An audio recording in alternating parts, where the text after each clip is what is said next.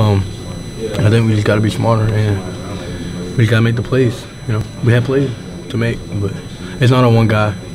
You know, like some guys beating themselves up over plays they could have made, but at the end of the day, it's a team effort. And I thought we fought hard, and I'm so thankful to be around guys like this that don't ever quit, because that's like something that's not taken for granted. Like, my teammates, like, these are my brothers, like family. Like, they never quit on me, you know what I mean? And that's like such a good feeling. Like, even after football ends, I know they still got me. How was Javante's spirits? How was one more time? Javante's spirits. I know he got hurt there at the end. Yeah, I think he's good though. I checked on him after the game. He was good. I think it's just a little bruise. You know, when you're a big guy like that, every hit is like a small car accident. So he just got to take care of himself. He'll be good. What can you guys learn from this and just sort of taking it into the rest of the season?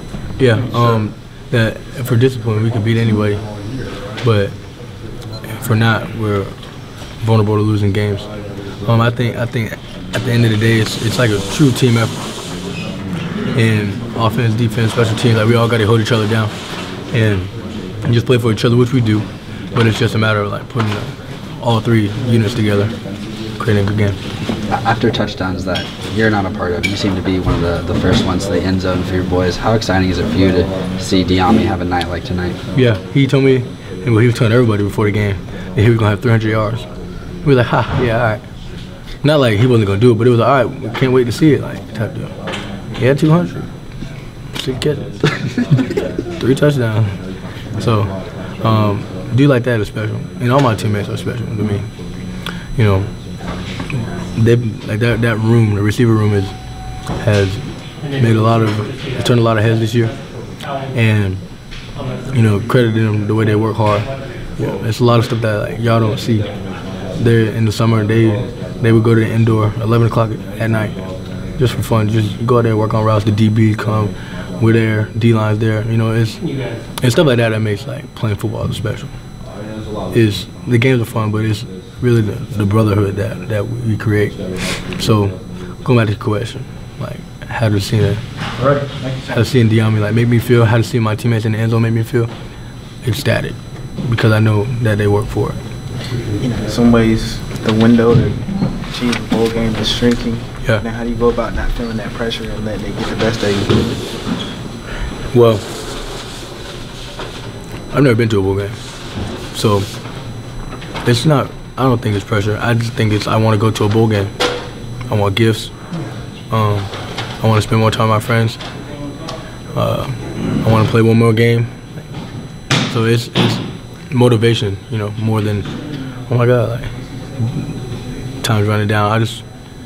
We're going to take it one game at a time. We got Pitt next, after the bye. It's going to be fun, going to Heinz Field. Then we got Mercer, then we got the other team. So I'm excited. I think we're going to win out. You wear your heart on your sleeve. What's that? How easy is it for you to kind of put a game like this behind you with so much on? Yeah, it's a good question. I think that I do wear my heart on my sleeve. Like, I love the game. Like, I really do. Like, if I didn't have fun, I wouldn't play it because it hurts. Playing football hurts. PSA, playing football hurts. After games, I'm sore, I'm hurt. But I really do enjoy it. And I love being out there with my friends, making plays and doing everything. But it's also a switch, you know. You got to be able to put things behind you.